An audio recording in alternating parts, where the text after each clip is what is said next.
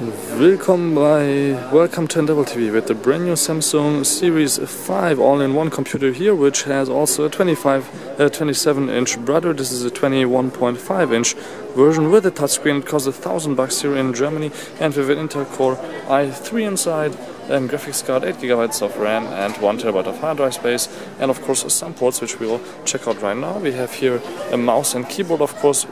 Here the mouse, which is a standard optical mouse, is quite light and wireless, of course, and a quite heavy keyboard actually that of course could be again compared to an Apple keyboard that you already know, but you can see here on the back this looks a little bit different, but it's really heavy and sturdy. So as I said, we have touch, we have some ports of course of this 21.5-inch device. As you can see here, we have FSD card reader, USB 3, microphone and headphone port, a nice little kickstand which you can take off because you can also put this right away on the wall. We have also here some touch buttons, for example, where you can for example get your DVD drive right away here, because we have no actually button here on the DVD drive itself. So if we check out the back, you can see that we have quite a few ports. For example, we can put it up on the wall, as I said, change the RAM behind this little flap, even though there's already 8 gigs inside. And then we have here on the bottom a TV tuner, power, network, HDMI out.